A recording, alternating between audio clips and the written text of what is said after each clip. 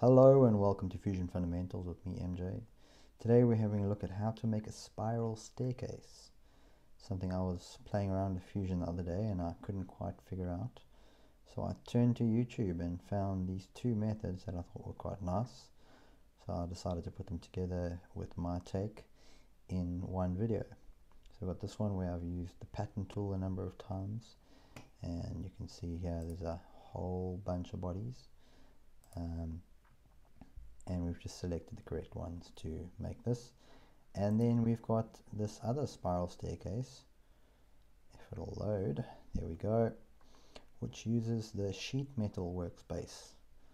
So we've manipulated a piece of sheet metal to give us that. So follow along, see how you go, and hope you enjoy the video.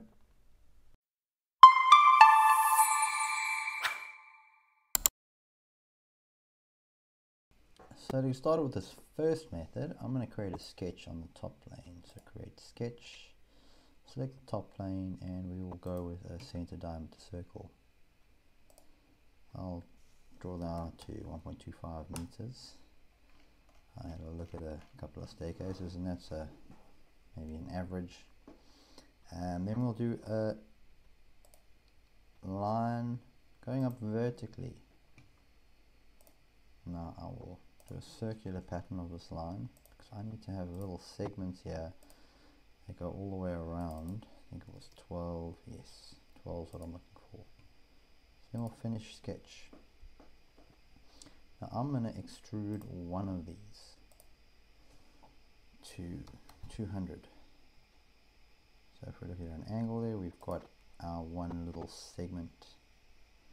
What I want to do now is have all those segments back. I could have individually extruded each of those, the ones that I drew, but that's a bit time consuming, so I'll just repeat the pattern.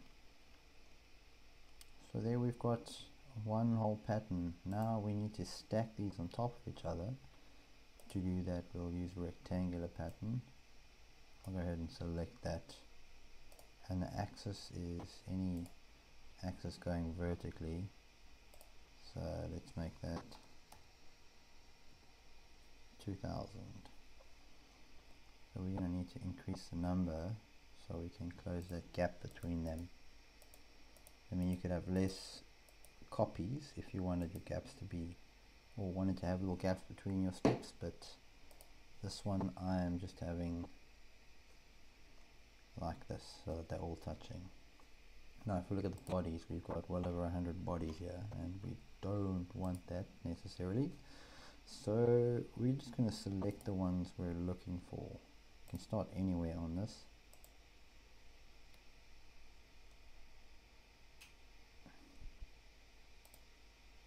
Oh, I forgot to hold control, so hold command and make sure you are holding command, or else it'll deselect the ones you're trying to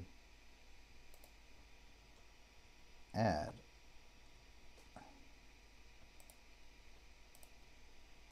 Almost there.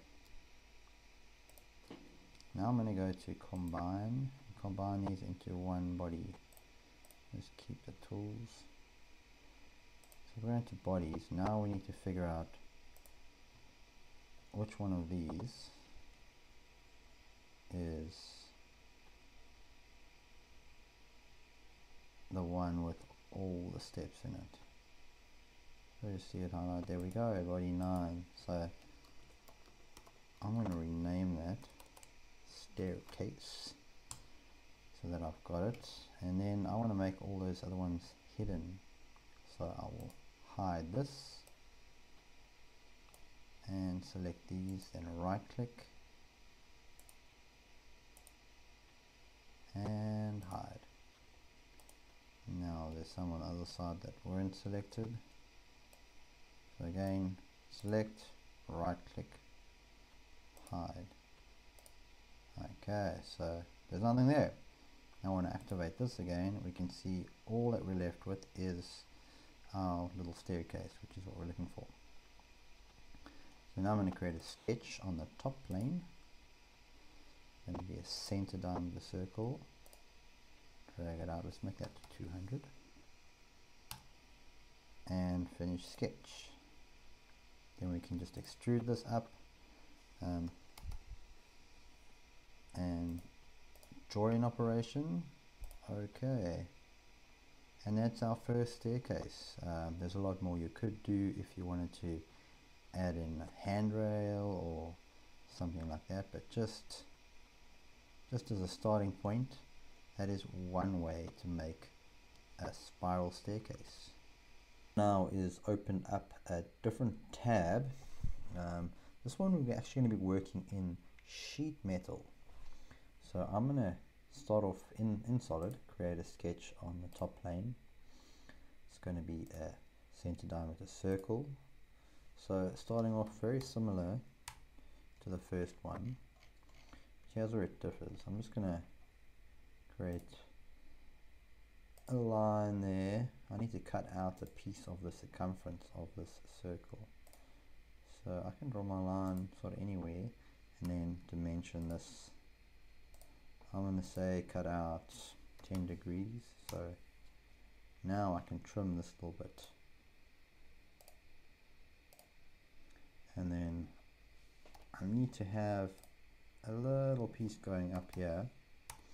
You'll see why now, because I'm going to turn this into sheet metal, and you'll just need a straight edge that we can use as the stationary component. We can unfold it. So now go flange and select the whole thing and 2000. So let's side on view there. We've got this thing that looks almost like a tunnel. Now we've got this flat edge. The reason we needed that is so when we go in here unfold, I can't select a stationary entity from a curved edge. I have to select the flat edge, and then it'll unfold the bends. I'll say unfold all bends so that this bend is unfolded as well. And there we go. That's the start of it. What I'm going to do now is see that little piece. That's the part that is used to make the curve, and then that's the straight edge. I'm going to draw a line, so I create a sketch on this plane. I'm going to create a line from this corner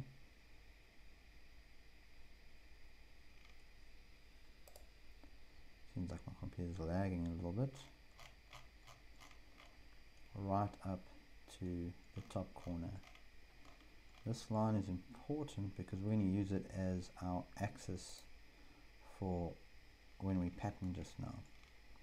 So I want to make these stairs the same sort of dimensions as the last ones, just with a few gaps between them. So I'm doing a rectangle, snapping onto this, and it's going to be 200 high, and I will make it 250 deep. So that is my reference.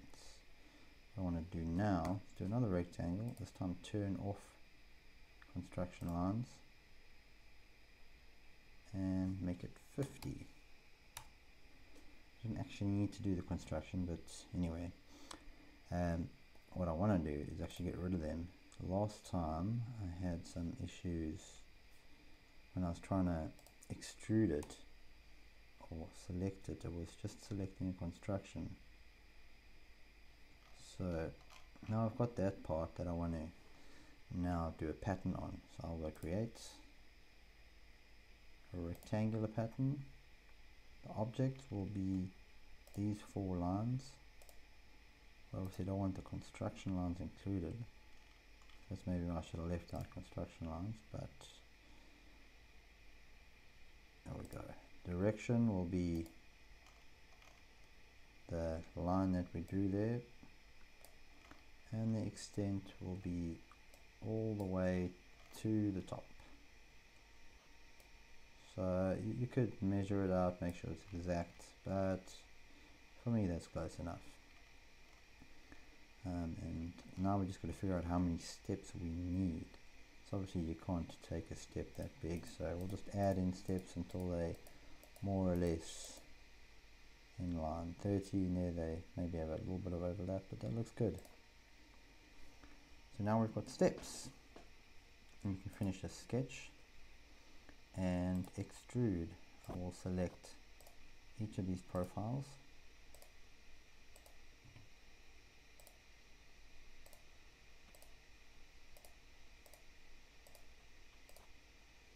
and we can extrude them to 50. No, not 250, that's a tiny stair. I think it was 500. So that's a bit better. We'll go 600. I just don't want them to touch in the middle, because when I tried this previously it gave me an error when I tried to refold it. Okay, so you see what it does off when it gets to the center, it starts cutting off and clipping. So that's what it looks like. We've got this sort of tower with stairs in it, but I want to go back and unfold this. So unfold again, we select the stationary edge, unfold all bends. So we could have done this in one shot without refolding a bit, but I just wanted to show you what it looks like. What we're going to do now is create a sketch on this plane. So we could have done it with the first sketch, but we'll do it this way.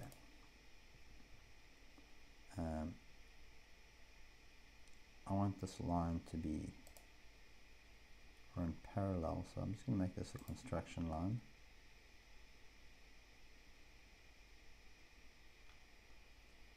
There we go.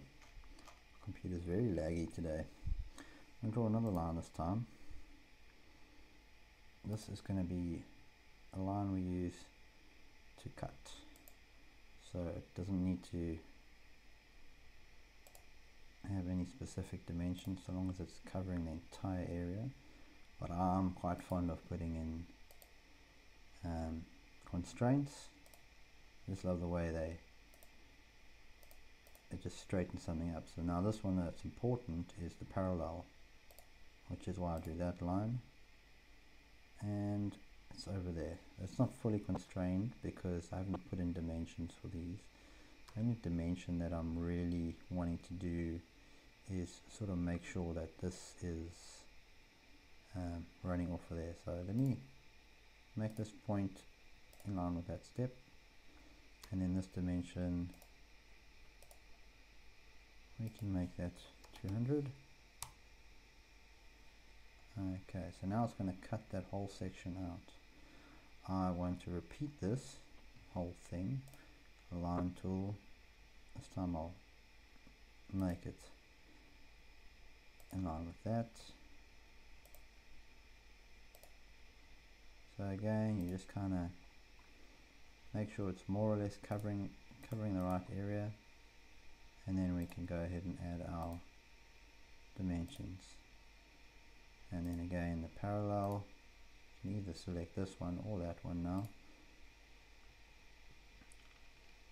Now this has gone out. What I want to do is add that horizontal constraint in again. Shift that line up, and then dimension from this point to that point. We had it at 200. We can just keep it 200. Maybe let's make that 300. We just got a bit of a bigger lip. So now we finish the sketch. What you'll see now, actually, I should draw that down to cut away that little lip. I'm just going to go back in here quick. And line tool over here where it meets this point.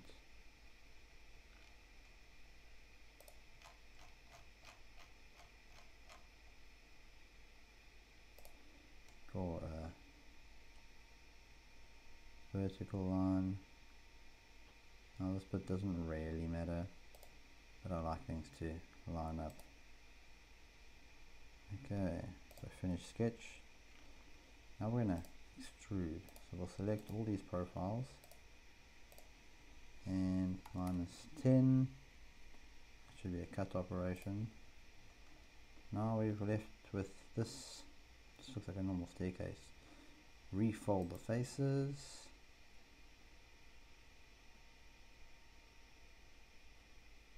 and it's not working. So let's just undo that, cut and see if, okay. So what I'll do now is, let's just try and remove these faces. I'll leave that one in there. Maybe it needs that little edge. Now let's try refold. Okay, yeah, so it needed that stationary edge that we folded on. We've got our staircase there. Same as we did the last one, we're going to create a sketch now on the top plane, and we're going to put in our center diameter circle. We'll make that 200 like I did with the last one, and finish sketch. Then when we extrude, select that, go up, join, then it should be in line with that top thing. Let's get a side view. Nope. Okay, so there we go. We've got another spiral staircase. Now if you wanted to, you could put this into your solid profile or your solid workspace, and you can start doing things like cutting away at that, or maybe thickening this. So one thing you can see, if we left this a bit higher, this top cutting line, we could have had a little balcony there, or not a balcony, a handrail. But there's another way to do a spiral staircase. I was looking at this and actually thinking I'd like to maybe try do the double helix DNA strand. It's something I've thought about. I haven't really tried it, so maybe I'll use this technique to do that. But there are two different ways to do a spiral staircase. Hope you enjoyed the video. If you did, please like and subscribe, leave a comment down in the comment section. You can get in touch with me at fusionfundamentals@gmail.com. My email is in the description. Hope you enjoyed the video. Until next time, bye.